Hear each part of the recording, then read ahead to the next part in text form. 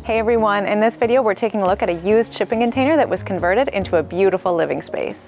The shipping container is 40 feet long and 8 feet wide, and it's a fully functional one-bedroom garden suite in the backyard of a house in Victoria, BC. We're going to meet up with the builder to get a full tour, so let's check it out. This video is sponsored by NordVPN. We'll tell you more about them at the end, plus what you need to get a great discount on their VPN service. This is the Clovelly model. It's our prototype model. It's the first garden suite that's been allowed in City of Victoria using a shipping container. It's a high cube, which means it's 9'6" high, 40 foot long and 8 foot wide. So this is the living room. We placed the couch on this wall and kind of gave it a little bit of a division between here and the kitchen. We've got birch wallpaper on the wall, just for some texture and some depth to the room. And we've got the TV on this wall. And then you kind of look out the window to the front yard with that full height window and all that light coming through, and this height, it doesn't feel cramped in here at all. It's quite spacious. We didn't really go all out with putting shelving all over the place just yet. We kind of left that up to whoever's living here to figure out what works best for them in the space, but there's lots of options. We put the two end tables in as a start point because they're important for your drinks and your phones. There's two plugs, power points, just below those two tables, so they're usable for charging stations and whatnot. This table, it was made out of leftover wood, but the dimension of it was actually the key because we didn't want to enclose this walk-through space, but we wanted to make it usable.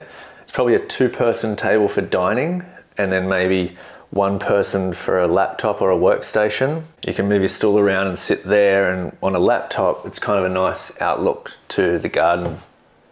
We're pretty proud of the kitchen. We tried to maximize the size of the kitchen because we figure if you have guests in a small home, you want to be able to use the kitchen as almost like a social space. Storage is the other dual purpose for the kitchen. We've got lots of cabinetry. But yeah, the look, it's kind of like a West Coast modern industrial look that we went for to match the container and the decks and where we are in our surrounding environment. The countertop, this stone came from a quarry up island. We're pretty proud of using like as many locally sourced materials as we can. As you'll see, all the wood outside is locally sourced. We've got an industrial sink. It's a single bowl. It does the job. It's nice and deep. It doesn't take up too much counter space. We've got a microwave hood fan, which is vented up through and out to the outside. So dual purpose there. We've got an induction cooktop, 2 burner, and we've got we managed to squeeze an oven in down here. And then on this end, we've got the fridge, which is a 24-inch fridge. This is where our pantry is located. So again, part of the big kitchen idea is to create storage. So, you know, this is more than enough pantry for 1 or 2 people. And you've got all these drawers down here, which also function for the use of the kitchen. We squeezed our laundry in here, and this works quite well. We've got a 24-inch washer dryer in there. Lots of storage up there. That's just a big open space. Yeah, for the windows, we went with a higher end central window. We basically put in as many windows as possible because we felt the natural light coming into a small space is so beneficial. For many reasons, you kind of loan space from the outdoors and bring it in. So when you're standing in here, you feel like that deck out there is part of this room. So spatially, it's really important. From a light perspective, there's an abundance of light in here, which is amazing. You might need to buy some blinds, standard, for privacy. And as far as solar heating that people are generally concerned with in a unit like this, the roof structure that we've put on this has overhangs. I think it makes a lot of sense with a shipping container, to put something on top. It takes that drip line out and away from the building, so you can actually use that space out there as covered space. More importantly, it doesn't heat up. You can control the climate in here a lot better if you don't have the sun just baking it every day. So we've moved into the bathroom. We've got a full 4-foot shower. It's 4 foot by 32 inches deep, which is kind of nice. We used a beautiful porcelain tile actually.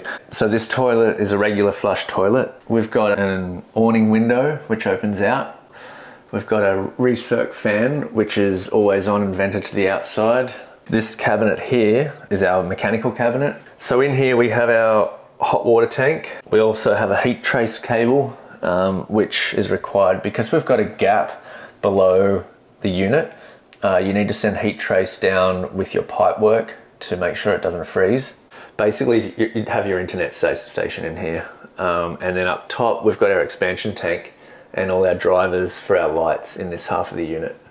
We were basically required to hook up to the city's services, which is water supply, sewage, and our stormwater, actually, we had to manage it on site. So yeah, the bathroom doubles as a walk-through, and you've got your shower and your toilet and your sink and your mechanical room all in this tiny space. It's accessible from both sides. This door here is a hinge door, and then this door is a barn door that slides across.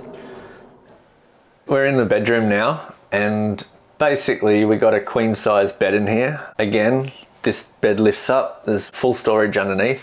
We kept it pretty minimalist in here for now, but we've brought the windows back from the corner to allow for built-in storage options there. As we're using it now, we like the openness of the shelves, and we've got a half closet over here.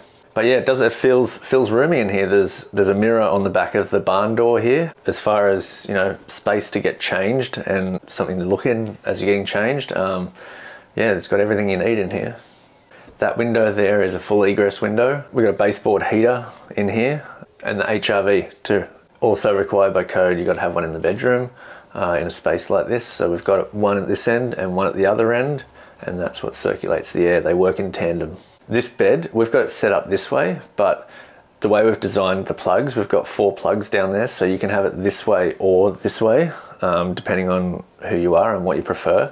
In a tiny home, it all comes down to millimeters, so wherever you can maximize the use of a space and tweak things, even if it's just by a couple of inches, it can make a big difference. So with the insulation with this unit, we used an EPS foam. It's custom molded to the corrugations of the container. There's no air gap in there, which is really nice because you don't want air inside. And then through the floor system, we used a styrofoam floor system that ties into those walls and that ceiling. So it's a 100% air seal. The cost of that system was quite pricey. So yeah, for the next one, I think we'll probably use a spray foam system. That way we can use a local company that installs it for us, and it's a job done a lot faster. It's super important to have a good air seal in a unit like this, especially when you're dealing with a steel shell. Thermal bridging is a big issue, and if you don't do it right, you can run into problems. Yeah, the main goal here was to create that continuous air seal. It kind of came up in our blower door test. Our air leakage was minimal. It's at 1.04 air changes an hour, which means you need less energy to heat the space and to cool the space. Our heat source in here, we've used baseboards. We've got one small baseboard in the bedroom, and we've got a kick space heater in the kitchen. So that's all you really need in a unit like this. We were required to pour a full foundation for this unit. We're really hoping that, given the nature of a shipping container and the structural integrity of a shipping container, that we can somehow convince municipalities that 4 points is what these things sit on, and maybe 4 points is all they need for a foundation. Getting it through the municipality and all the red tape that comes with that was challenging, but now that we kind of have a system in place for that, we think it's just going to get easier and easier. Yeah, I've been building for 25 years in different areas around the world. The construction I was doing was residential renovation, but the waste was just incredible, and I kind of struggled with that. So I saw this as a way of doing it in a sustainable way. I'm trying to figure out a housing solution of many. I'm trying to create some local jobs, and it's built for life. This thing's rock solid. It's not going anywhere. Like, I know when the big shaker comes, this is where I'd want to be. You can find out more about West Coast Container Homes on their website and on Instagram. We want to thank NordVPN for sponsoring this video. We love their VPN service and we're excited to tell you about it. VPN stands for Virtual Private Network. It's a service that protects your connection while you use the internet, and it's super easy to use. I use it almost every day when I'm logging into important accounts, so I just turn it on and off whenever I need to. And the solid logo at the top of my screen makes it easy to see that I'm protected. NordVPN is awesome because they have servers in countries around the world, so you can use the internet without borders. And they don't collect or track any of your private data. Right now, they're offering a huge discount on a 2-year plan at nordvpn.com/exploringalternatives, and when you use our code exploringalternatives, you'll get an extra month for free. They have a 30-day money-back guarantee, so this is a great time to give it a try. So that link is nordvpn.com/exploringalternatives, and the discount code to use at checkout is exploringalternatives. We'll put the link in the description below for you. Thanks for watching, and we'll see you in the next video.